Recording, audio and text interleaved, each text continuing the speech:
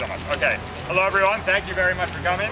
Thank you, everyone. Big group in front of me and a great, huge group behind me. So thank you all very much for coming. Docha. We are here today to announce the launch of the first ever 25th Senate District Chinese language hotline in both Cantonese and Mandarin. It's a great day for my office because I'm very proud to be expanding access in a place where too often it's too hard. Being elected to represent this community, the Chinatown community, is an enormous honor and comes with enormous pride. But it also comes with enormous responsibility. This is a community that too often has been ignored, too often has been left behind, too often has been alienated from its government. And there's a lot of reasons for that, and we're trying to solve all of them. But one of the reasons is so simple: language access.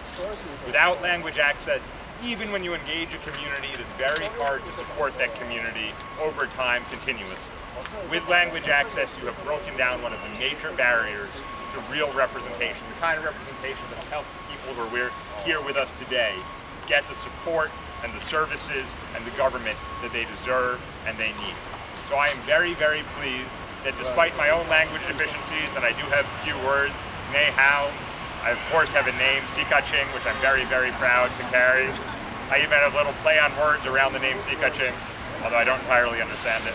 And of course I know how to say thank you in both Cantonese and Mandarin, but I'm certainly not fluent in these languages. The fact that I'm not fluent should not be a barrier to my ability to represent this community or to this community's expectation that I represent them.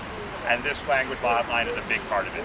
And I'm especially proud today not just to announce the 10 to 6 Monday through Friday language hotline, but to announce that it will be staffed, supported, and supervised by my good friend and a great leader for Chinatown, and someone who, well, a great leader for Chinatown, Lana Chung.